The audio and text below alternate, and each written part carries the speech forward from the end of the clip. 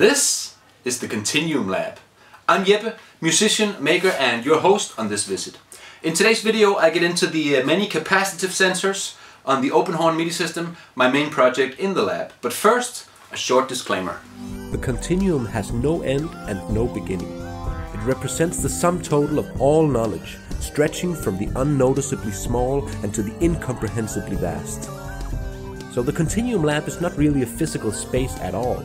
I think of it as a state of mind, like a mental leap of faith from the comfortable platform of the known and into the infinite ignorance, where learning is the only method of propulsion.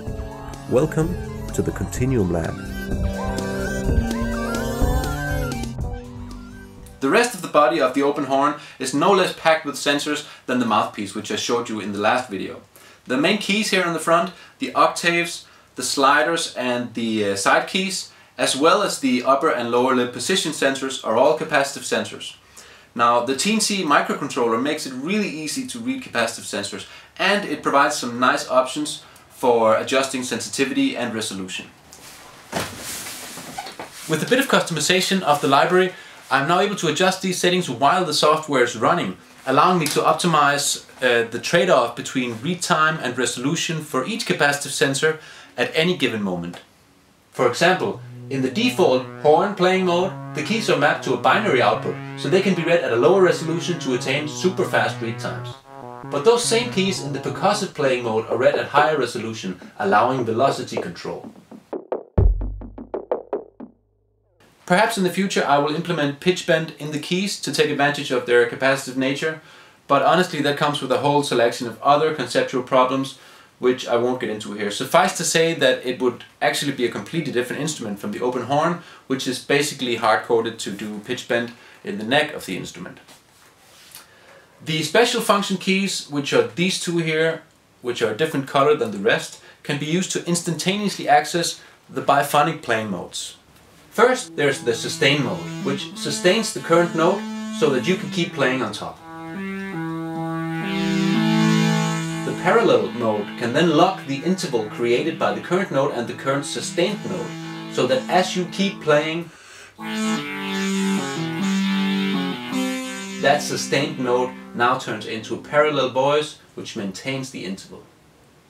The split mode is a totally different experience. It allows complete and separate control over each of the two voices, one in each hand.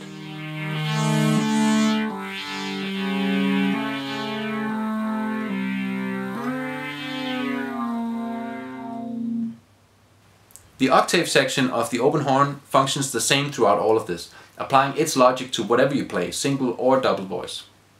The open horn has a 7-octave range, which you access by placing your left thumb on top of one or two of these 4 capacitive touch sensors here at the top of the belly section of the ohms.